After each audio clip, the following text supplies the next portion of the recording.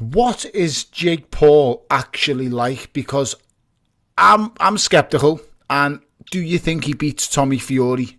Because I'm not going to lie, everyone's going to go nuts when I say this now. I reckon he's got half a chance. It's going to kill people.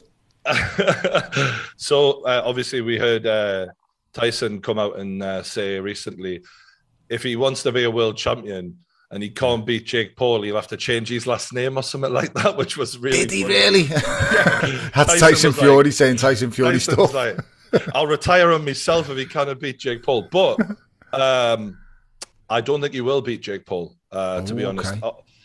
He might do, but I'd be surprised, if I'm honest, because he recently got in the ring with a lightweight MMA fighter who'd had like one boxing match, if that.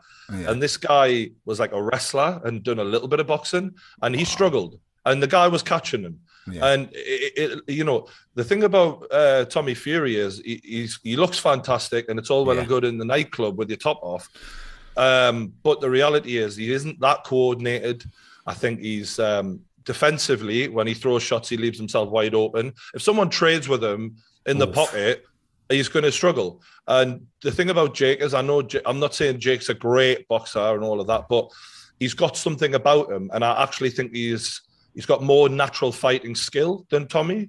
I think a lot of people are just blinded by the last name Fury, but, they're not full brothers. So I think we need to maybe fights like his mother or something. I don't know. But no, it's like, no offense to the kid. But in terms of what Jake's really like, off camera, very funny, very sarcastic, and is a very smart kid. He's, I think he understands that, the way the publicity game works, much like a McGregor does. And, you might not be Conor McGregor fighting ability-wise, but he studied these guys. He's watched the fight game.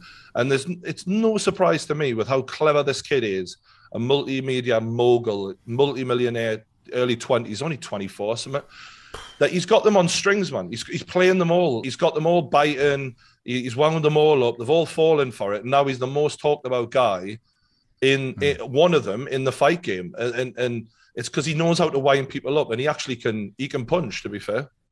When he knocked out Ben Askren and when he knocked out Nate Robinson, he follows through those punches because he wants to hurt you. He has the devil in him. He's got spite. He's got that thing that you need in boxing.